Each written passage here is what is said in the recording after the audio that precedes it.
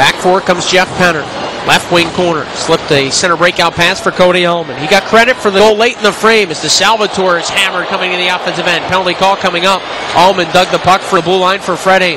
Left wing wall for O'Sullivan. DeSalvatore back to his feet. Now curling around behind the net as a whistle halts play. Another Yep Energy power play coming up for the air.